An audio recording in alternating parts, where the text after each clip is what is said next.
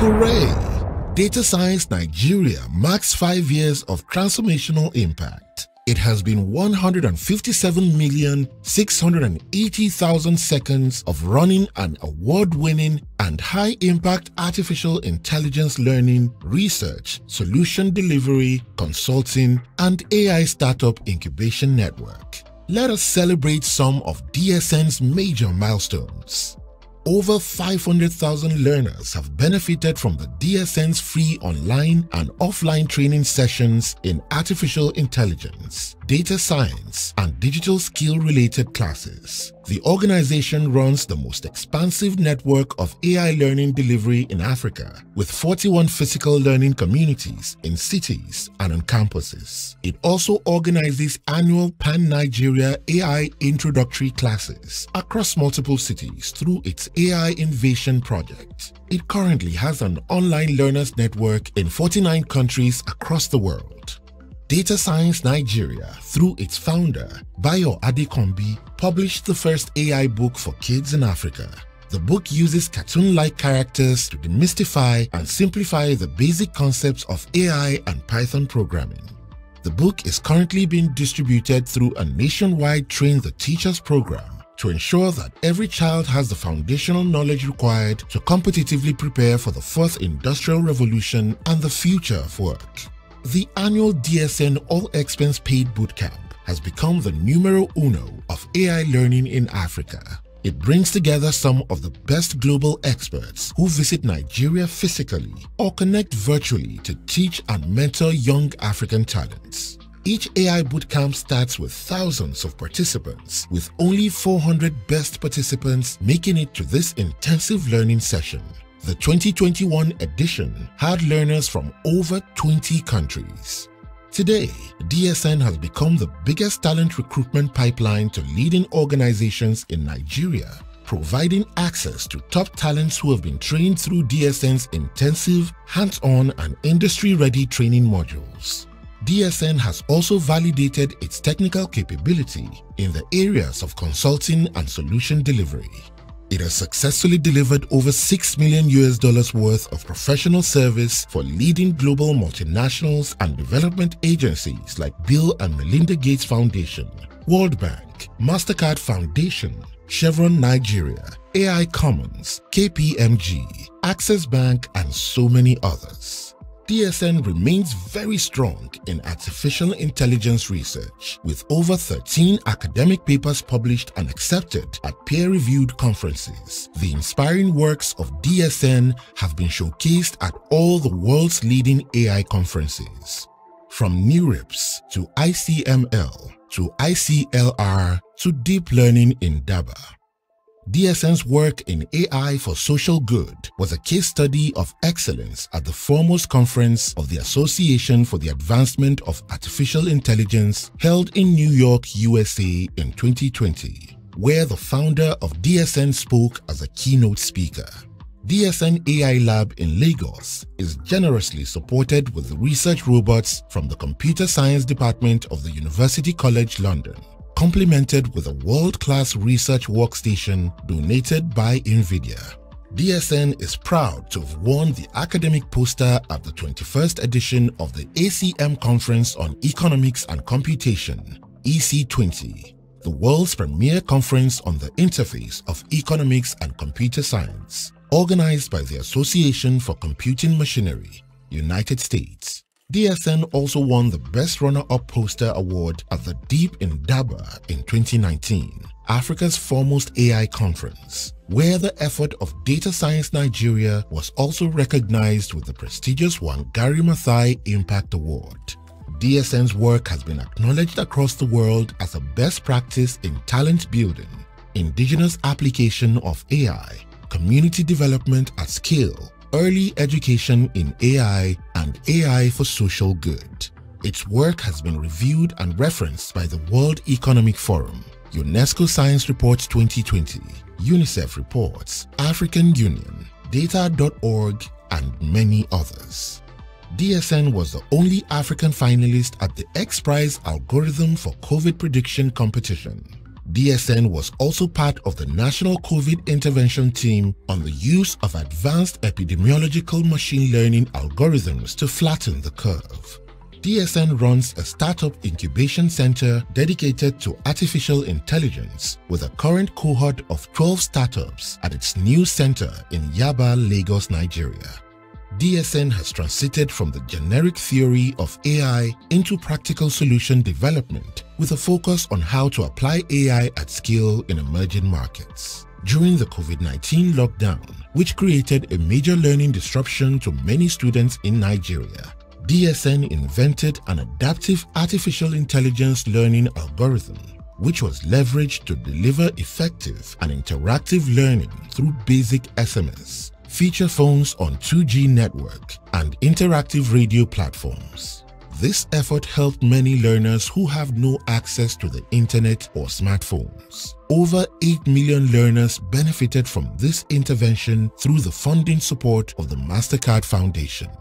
DSN has been a revolution with many firsts of its kinds, like the AI Summer School for Kids, inter-university machine learning competition, AI hackathons for top organizations, data scientists on demand, AI tutors on demand for primary and secondary schools, AI knowledge box of 20,000 learning videos, free AI for beginners free ebook, and its current effort to set up AI libraries at all the top Nigerian universities. As DSN marks its 5th anniversary, it is making some big, bold transition under its 5 Perfect Transition mandate to re-strategize for the future. The organization is recalibrating its vision and mission with focus on enabling 1 million AI talents in Africa and building AI solutions that will enhance the quality of lives and well-being of people living in emerging markets. It is a double-fold impact transition. Let us reflect on these big 5 shifts. Number 1. DSN is transiting into a global operation beyond Nigeria under the DSN brand name. That is Data Scientists Network, with an existing learners network in almost 50 nations. DSN has become a global knowledge delivery network for the world. All its local and global extensions will now answer the DSN brand name. Number 2. DSN will run a dual business model as a social enterprise with DSN Foundation Nonprofit and DSN AI Innovations Limited, both in Nigeria and in the United Kingdom. This effort will position DSN for sustainability. Number 3. DSN is also changing its consulting model by becoming a distributed talent company. It will run a globally diverse network of expert consultants and partner companies who will collaboratively work with DSN full-time in-house staff to deliver world-class solutions under its new partnership program. Number 4. DSN is launching its learning network with more frequent online masterclasses, project walkthrough sessions, hands-on expert research sessions, and mentoring. These will be facilitated by some of the world's best experts. This expanded learning will also include dedicated programs for professionals, kids, researchers, and developers. Number 5. DSN AI Innovation will be unveiling Spot On, its geospatial AI precision analytics solution for retail and fintech, and ULearn, its AI-powered augmented learning platform that activates learning for every child. DSN is currently building more high-impact products in health, financial inclusion, agriculture, and others. It is a new season at Data Scientists Network, DSN.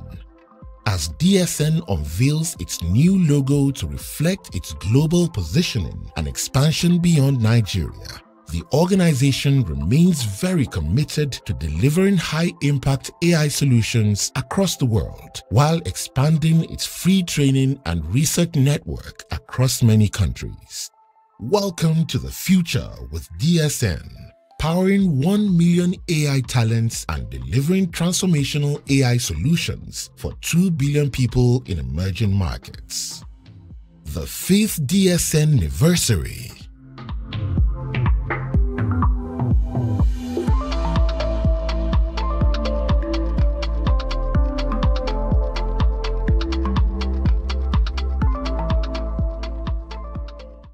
Hello, everyone, and good day wherever you are joining from.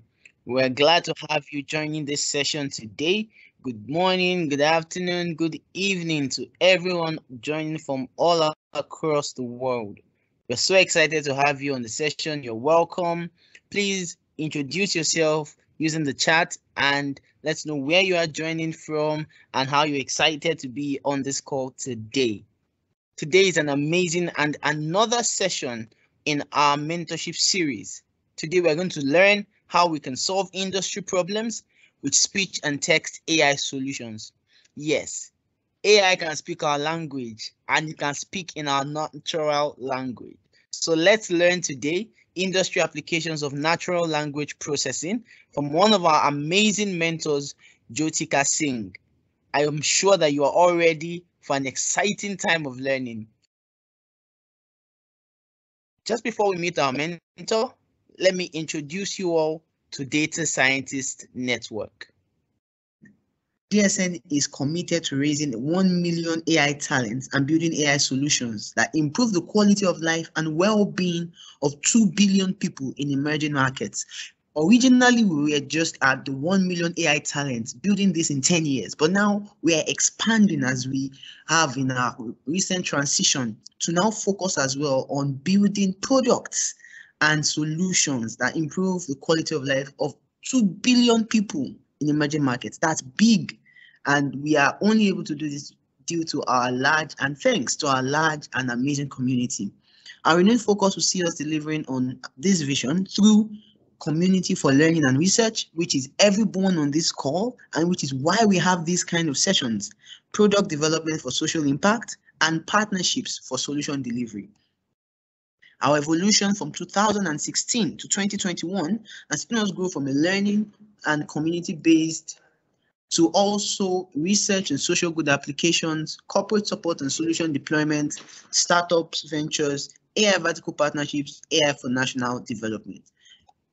In 2019, we were recognized as the #1 artificial intelligence learning community and solution delivery network in Africa, where at the Deep Learning in Durban conference in 2019, we won the Mathai Impact Award.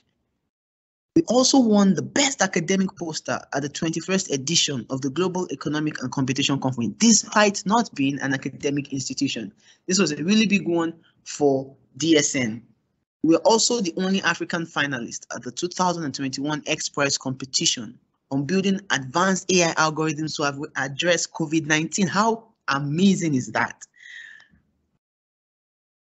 At different foremost leading big world-class AI conferences, DSN research has been showcased, presented, and celebrated. We have snapshots here from Triple AI, from NeurIPS, different conferences where the work of DSN has actually been showcased. We also released the first artificial intelligence and Python book for elementary students and beginners in Africa.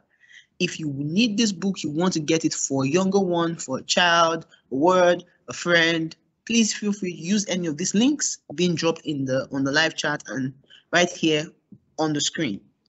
Our new AI research lab is open here in Yaba, Lagos, and recently 2 of our products initiated, conceptualized, and developed all by DSN were selected in the 2021 Global Top 100 AI Products by UNESCO.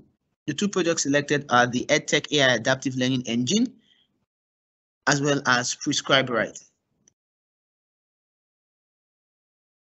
This is our dual business model for global impact through DSN AI Innovations, where we build cross-country AI learning and research communities and solutions. We see us doing this in career tech, fintech, retail tech, edtech, platform tech, and health tech. Here are the amazing startups that scale through our AI incubation program. We are really amazed and so excited for all these startups in the first cohort. So if you are interested, the link is being dropped in the chat and you need to share this with someone that needs it. It's www.datasciencenigeria.org/AI startup. Here is our world-class advisory board headed by Dr. Uyi Stewart, who is the chairman of the board of directors. We are so humbled to have these amazing people on our advisory board. All right, everyone. So let us meet our mentor, Jyotika Singh. Jyotika Singh is the Director of Data Science at Placemaker in USA, where she leads development of algorithms in hospitality. Previously, Jyotika was leading data science at ICX Media, where she performed and researched on natural language processing, machine learning, feature engineering, distributed computing, and data analytics. She's an inventor of multiple patents in data science, classification and reclassification algorithms, processes and optimizations for media and audience marketing campaigns. Outside her work, she has opened multiple open source projects and has been a speaker at over a dozen conferences across the globe to share her findings and work with the Python and data science community. She is passionate about encouraging women in STEM and participates in mentorship efforts to support the topic. And let me say, we are so glad to have her as a DSN mentor, especially for our ladies in AI. She was recognized with Leadership Excellence in Technology by the National Diversity Council in 2021 in lieu of her contributions towards the data science community.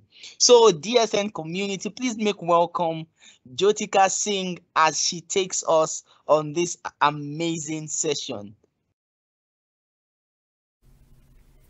Hello everyone, I'm going to be talking about industry applications of natural language processing. Before I dive into the topic, I want to take one quick minute and introduce myself. My name is Jyotika Singh and I work as a Director of Data Science at Placemaker, which is present in multiple locations in the US. Placemaker is a tech-enabled, flexible hospitality platform that blurs the line between hospitality and home.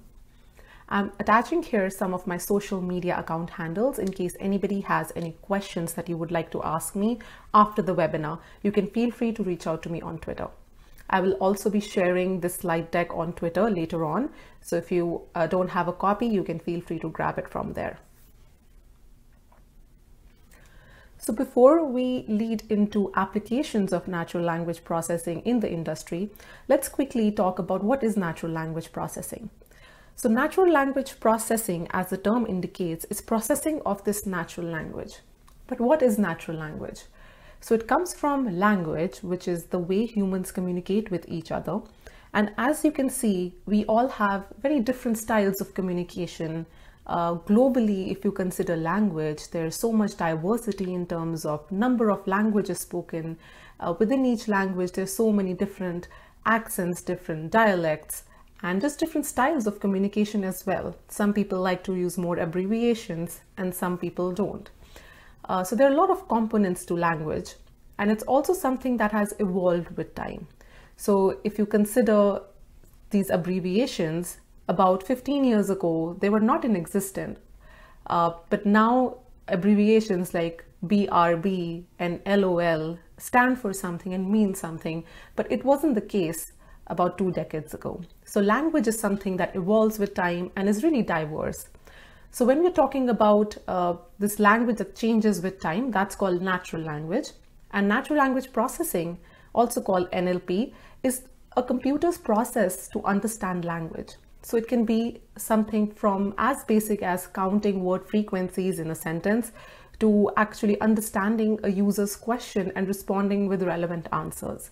So understanding of this language becomes an important component of natural language processing as well.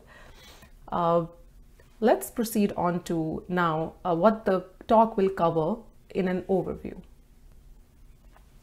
So we'll be talking about how different industries leverage natural language processing and what they do for examples of where you may have seen examples of NLP usage in the industry, and then followed by actual NLP applications, specifically some popular ones that we can build using Python and open source tools. So let's dig into industries now. Here for this talk, this session, we'll be talking about 3 different industries: e-commerce, finance, and social media. So starting with e-commerce. E-commerce essentially refers to buying and selling of products or services via the internet, and where you're actually transferring money and data to complete this transaction.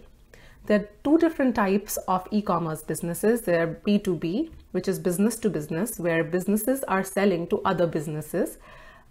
Example would be something like Shopify. And B2C, where businesses are selling directly to consumers. So example would be Amazon.com and any other such shopping websites. A lot of text data is produced within this domain. So just think about it. If you are looking at an e-commerce website, you have all these products. These products have descriptions associated with them, which is all in text. Then the people actually who are purchasing these products are writing reviews about these products. So any of those comments by people are also a part of text data. And furthermore, you may have noticed that there is a customer support feature for most of the e-commerce businesses, where you're able to chat with the business or talk to them for any problem that you may be having. So that's also generating a lot of data. So here let's look at an example of a particular e-commerce website. It's called Target. It's a particular brand of the US. And let's just look at a typical experience on this website. So you're searching for something, let's say a tumbler, with the wrong spelling. So you actually type TUMBLR. The real spelling is TUMBLER. So even though you searched wrong, it's able to identify the product that you're looking for. You clicked on a product, which is a tumbler with a straw. So you see in the more to consider section, you have options for a lot of tumblers with straws. This is an example of natural language processing in action that you may have seen on e-commerce websites. Let's look at another example on the same website. This time we're searching for formal pants. So we click on a particular product, and people leave a lot of reviews that help buyers make decisions. So there's some ratings that users provide, but then there are also some categories that users do not provide. For example, what are the reviews related to? Is it the fit? Is it any other feature like the color? And then you're able to select a filter there and filter down to reviews that talk about the fit. So this helps create a good user experience where people are able to pinpoint to the reviews about the feature that is important to them. So this is also an example of natural language processing, where these comments don't come pre-classified, but they're actually getting saved, and a classification engine is being run upon them to identify these little topics that form a part of the comment. So those were just a few examples of NLP in commerce. We looked at intelligent searching, and we looked at product recommendations. A few other examples would be comment classification, which we also looked at, and sentiment analysis. So sentiment analysis feature is more for the business to understand how the consumers are reacting to their products that they're listing or any service that they're listing. So this helps them to identify problems or improvement areas and see what's really popular, what are people liking about a particular product. So this can also help inform future products that they create, keeping in mind the sentiment of the consumers who are interacting. Next, there are also other important applications of natural language processing in e-commerce, including language translation. So today, a lot of businesses are reaching global audiences. So if the same website is present in different regions, you want to make sure that you have some language translation techniques so you're able to present an information in different languages as well. Similarly, going forward, we already spoke about customer service analysis and chatbots. So they are very related, but essentially customer service analysis is belonging to the category where you have interaction data with the customer, whether that's chat data or call data, and then you're saving that to analyze it and identify areas on how you can actually serve the customers better. And another area would be chatbots. Now, what are chatbots? They're essentially these little chatting options that you have on these different websites, but the difference is that you may not be talking to a person necessarily, especially in the beginning, because sometimes user questions are something very basic that a database can retrieve. So for example, can I know the status of my order? So that is something that a machine could actually just look up very easily. There are also a lot of advanced version of chatbots where it's actually a computer at the other end, but you may not realize that because the conversation feels so real. But the goal is with chatbots to deploy these and have a lot of customer service volume be taken care of with the chatbots without they actually reaching to actual human agents. So that helps save time, and also that helps guide any resources we have in terms of human customer service agents to actual problems that need their involvement, and take care of anything that can be automated or anything else that can be handled by the bot for the computer. So next we talk about the finance industry. Finance is essentially a broad range of businesses that are associated with money. So examples would be stock brokerages, any banks, investment funds, credit unions, and so on. Now, a lot of text data plays an important role in the finance industry. Examples include any news, articles, tweets on Twitter. Then there are other types of data, which is a large volume of text data and documents, which is all around legal documents. So there are so many legal documents that exist in the financial realm that this actually forms as an important data point that can use a lot of natural language processing techniques to make the whole flow and reviewing of documents and searching of documents much easier. Thirdly, another place where we are generating this text data is going to be customer support records. And the goal is similar to how we have used customer service records in the e-commerce industry. So why really news and stock data is helpful in finance industry? So what happens is news in general influences people. And then what happens is any news related to stocks influences investors, so people who are actually investing in stocks. And any such news, whether positive or negative, influences the investors to make decisions about stocks, so whether they want to buy or sell. And any decisions made that way have a positive or a negative impact on the price of the stocks trading on exchanges.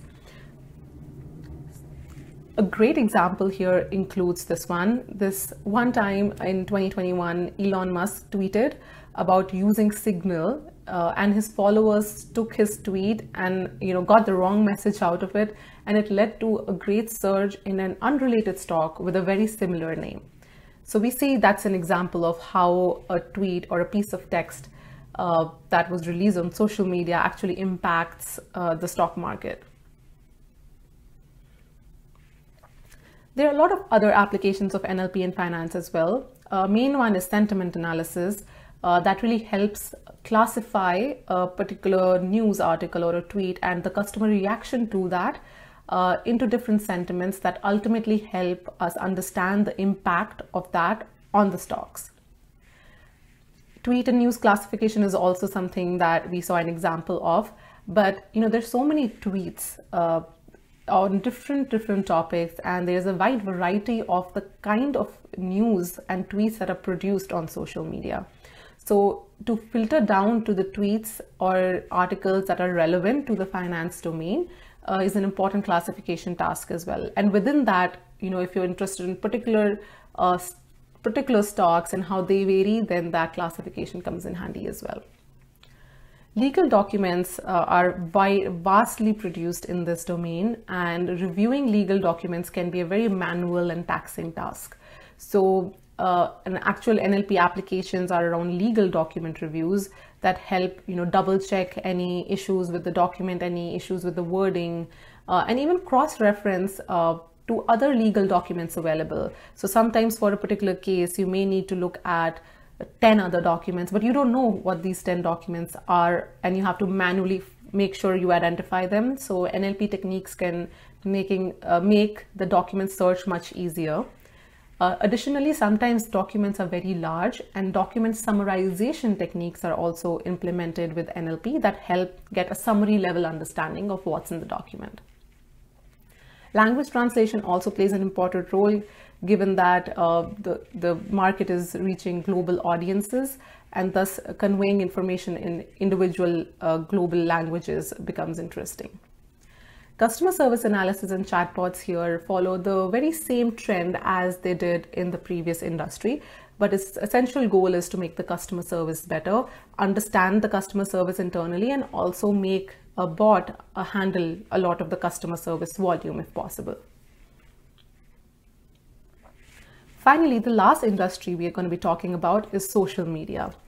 So social media is, this web network of digital channels that are used for content creators to create and share content, and for people to interact with one another, connect with their network of friends, network of professional relations, and share their thoughts or posts or comments with the community.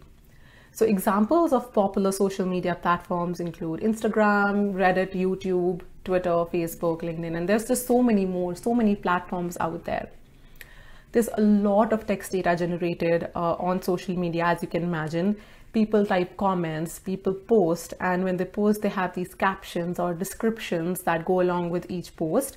Also tags that are used popularly in a lot of social media platforms. Addition to that, there are also a lot of chat data that is available on social media, which also forms as a source of text data.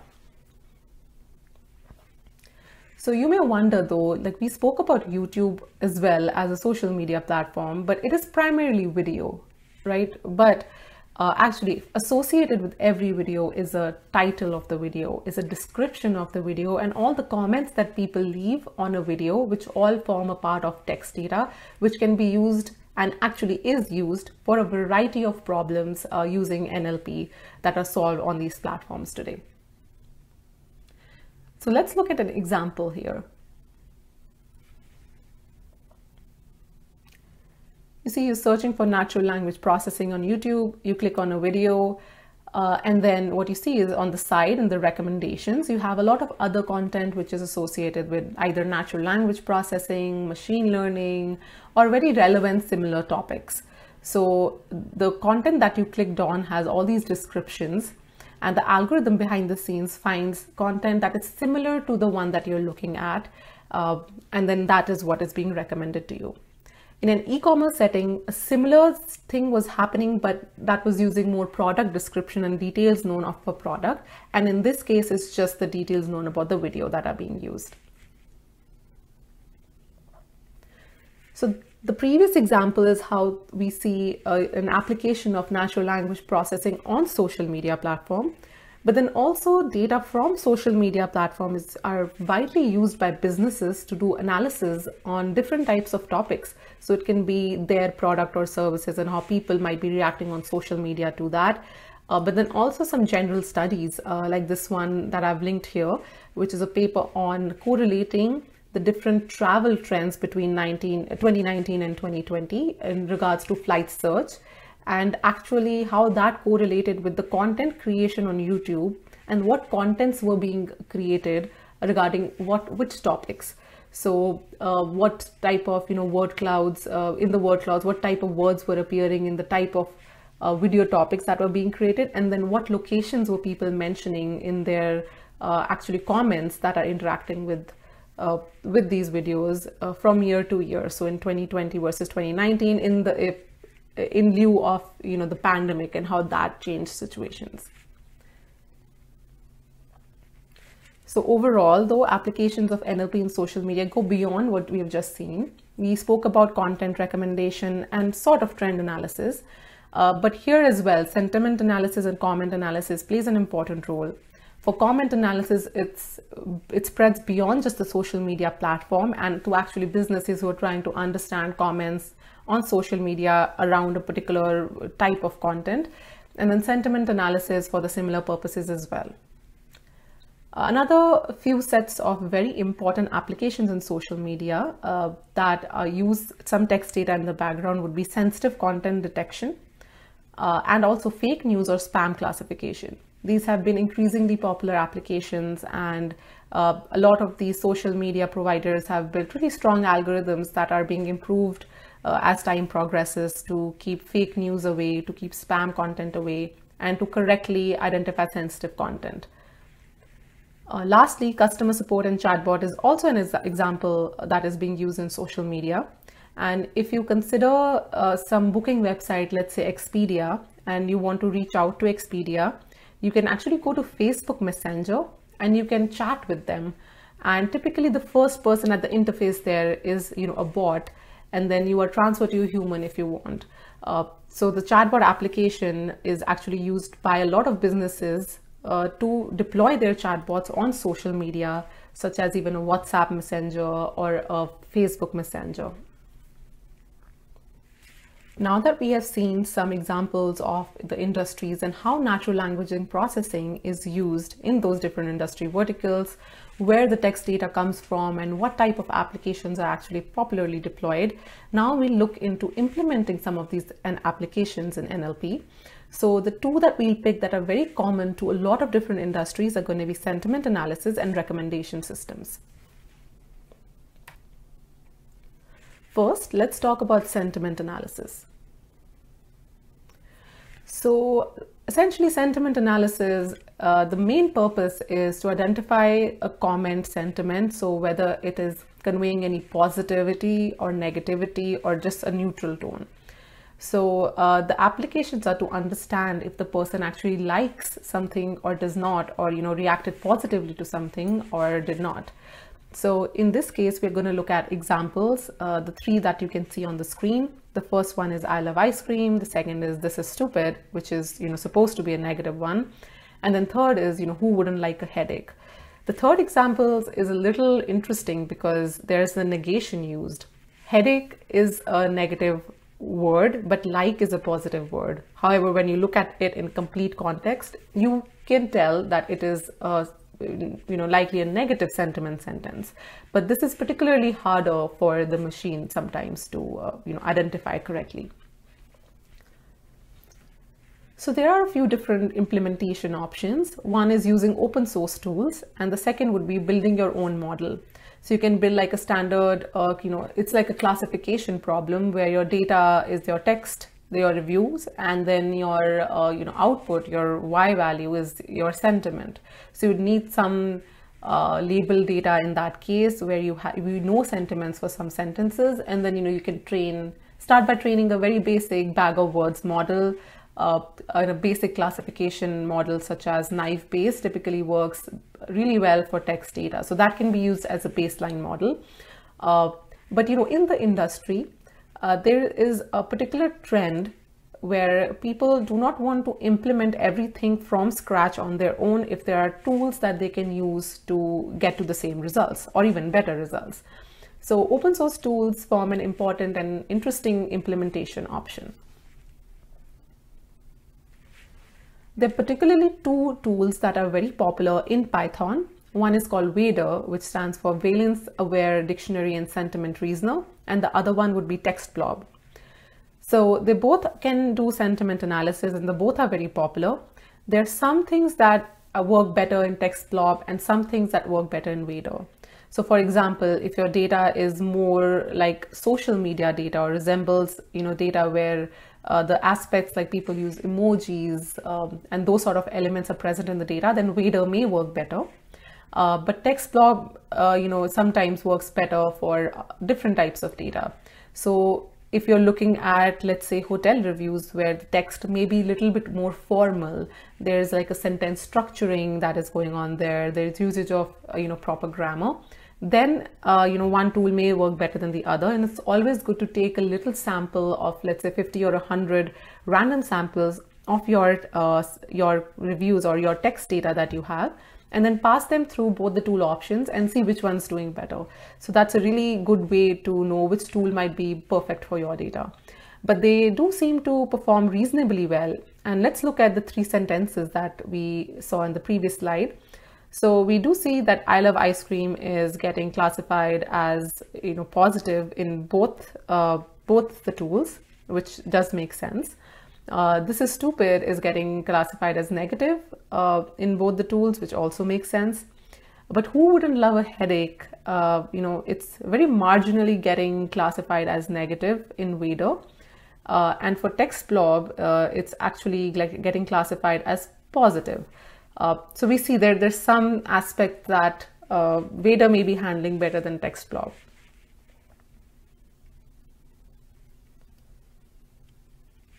The next application that we are going to be talking about is going to be recommendation systems and actually building these recommendation systems using text data.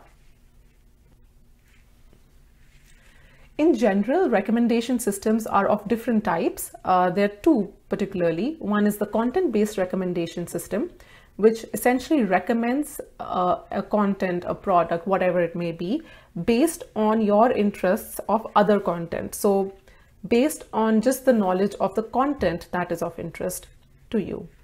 And the other one is collaborative filtering, which is more based on people who also tend to like the things that I am looking at. So if you look at it from a context of movies, if I have watched movie A and movie B, and this other person has watched movie B, we can say that, you know, this person may also like to watch movie A if I like those two movies. So it is taking that relationship based on similar individuals and not just the content. And often in the industry, you know, either one of them is used, but sometimes also a combination of those techniques are used to create a recommendation system that takes into account both the factors of the content and also similar people behavior. So when we are looking at natural language processing, which is centered around text data very heavily, we do not look at collaborative filtering. We look at content-based recommendation system, and this is because this is primarily based on content.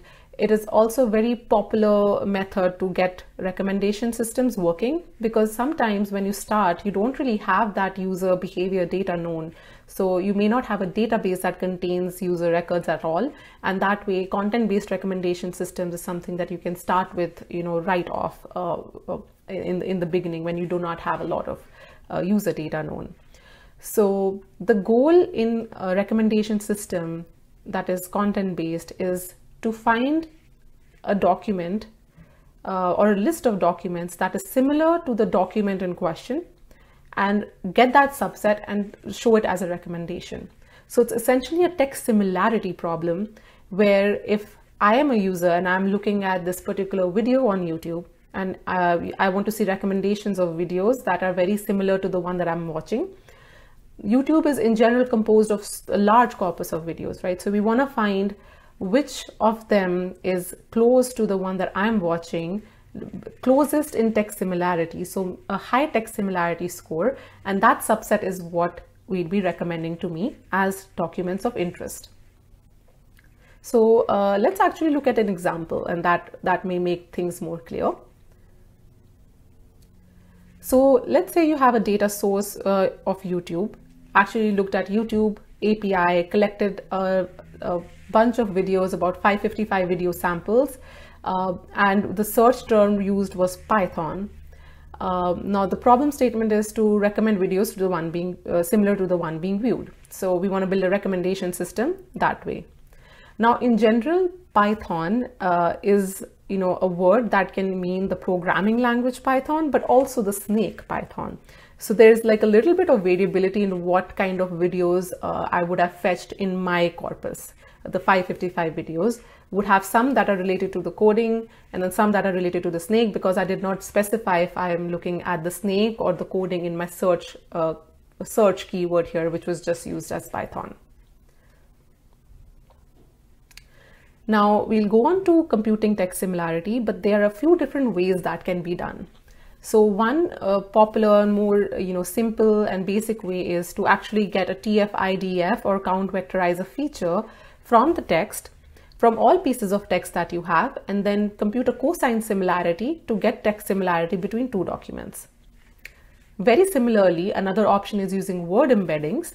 And there are a lot of open source tool options that you can use there with pre-trained models such as Spacey.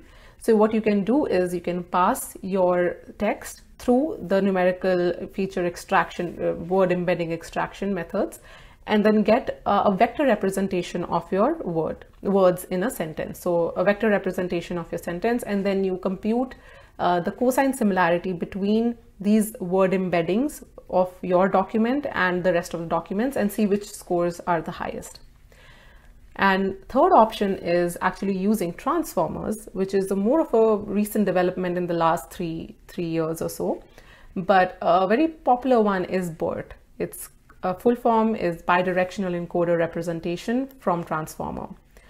So this is essentially a machine learning based technique for natural language processing. For pre-training, it was pre-trained and developed by Google in 2018.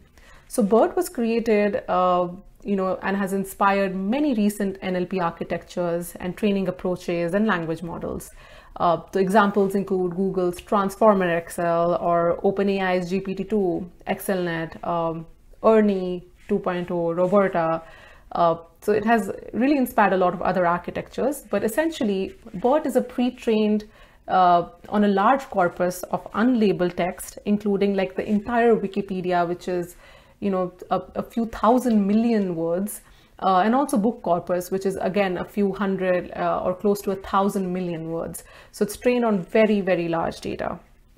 But what you can do with BERT also is get a numerical representation of your text, passing it through the transformer method, and then compute cosine similarity between the resultant vectors to get scores of similarity. This is more state of the art. And also it has some drawbacks that it'll be typically take you longer, or it's a more complex model, so you may need some different architecture to handle it, but it is definitely more state of the art and has resulted in really great advancements in a lot of applications. Although in the industry, a lot of times still the very basic classical approaches are used, such as the TF-IDF or the word embeddings. Again, more in research, transformers are taking the lead. But in the industry, it's a combination of all. Either of them can be used, and more commonly, the simpler one to get something quick out there. And if you want to improve on what you have, then the transformers would be a good one. So let's look at two examples. Let's say we have one video which is more about Python machine learning, data science.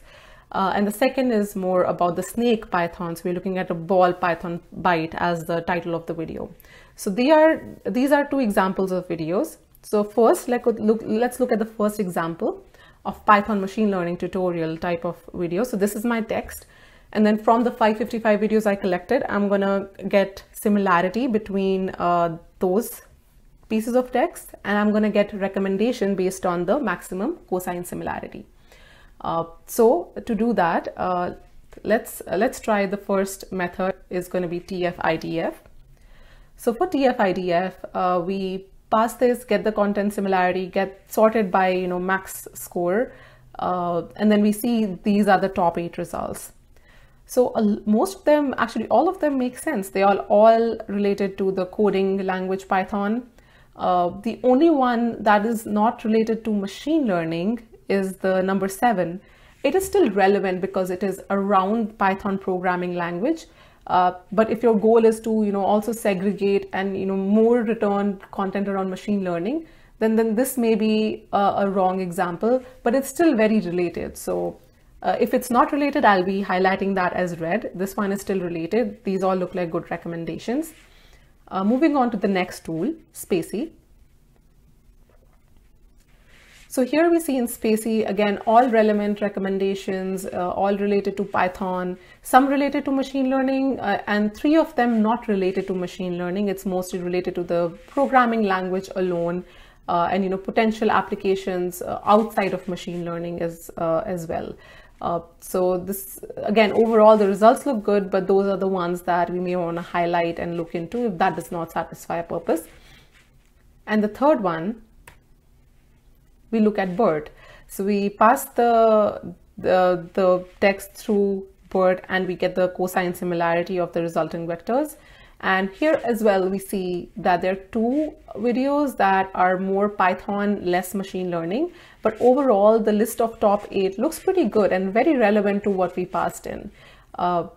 So that's for the first example. Let's go on to look at how the second example did, which is more around the snake Python. So we see we're looking at the ball Python byte video, and we see the top 8 for TF-IDF.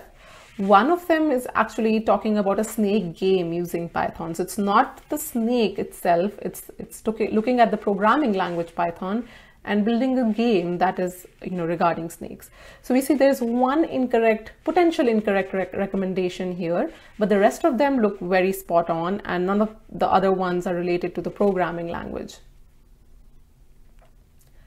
With Spacey, we see an even better set of results. All top 8 look pretty good. None of them are related to the programming language, and it's all related to the snake. So those are pretty good recommendations.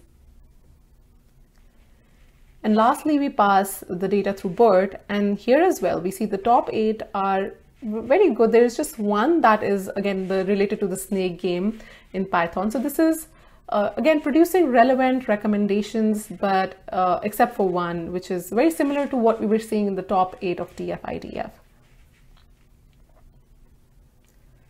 So we looked at the results and we compared what they look like for TF-IDF, Spacey, and BERT, but how would you really implement it in using Python?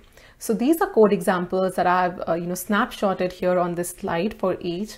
And they're a very limited set of lines because we're using existing functionality from open source tools or pre-trained models that we are using to get our numerical representations. So if you're using something like this may be very handy. And I will be sharing the slide deck as I mentioned earlier, so you will have a reference to it if this is something of interest and you actually want to implement some of these or all of these on your own for any of the projects that you may be looking at as well.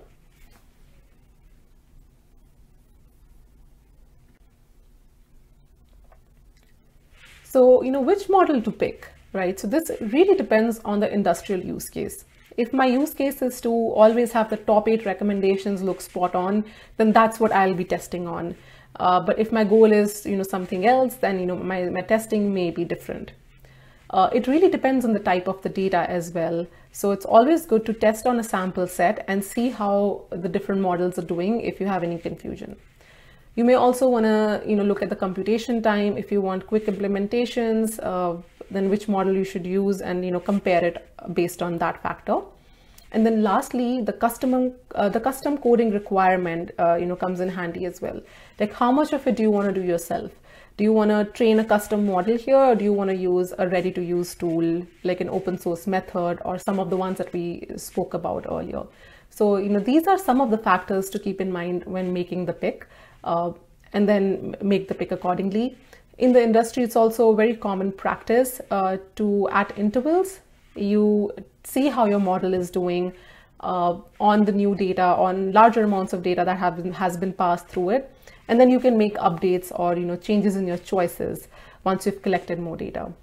Often when you're starting, this problem may not already have been solved, so you're doing it for the first time. So it's important to establish a good baseline and be in sync with some of the business decision makers in the organization and decide what type of performance is reasonable. I've seen anywhere ranging from like 70% being very happily acceptable in industries to sometimes where they want to make things so much better that they want something more than 90% or just better than what they previously had in place. So all of those would be some things to keep in mind. Lastly, I want to thank everybody who's tuned in to this session. Thank you so much for attending. It has been a great pleasure talking to everybody. I wish everybody all the best. Thank you. Wow, what a truly fantastic session. Thank you so much, Jyotika, for this awesome and enlightening session. We have learned so much over the past hour, and it has just been amazing. Can we all just say a big thank you to our mentor for this beautiful, beautiful session? We sincerely appreciate you so much. Thank you. Wow. I'm sure that we are all going to begin developing so many solutions to problems and use cases that we see around us at work and across all the DSN community. Let's work on this and let's make this happen. Thank you so much. The learning continues. Yes, the learning continues. We have a free AI program going on in 80+ cities across Nigeria. You can register to learn in this face-to-face program. Yes, it's a physical program. It's face-to-face, happening in hundreds of venues across Nigeria. All you have to do is register. You're going to get the link to pick a venue and register to attend in a venue close to you. So do all to register and continue learning. We look forward to all the amazing things that the community members are going to be doing with all this learning and the growth that is to come. So cheers to everyone. Let's keep learning. Let's keep raising the bar. And we look forward to having you all in the next session.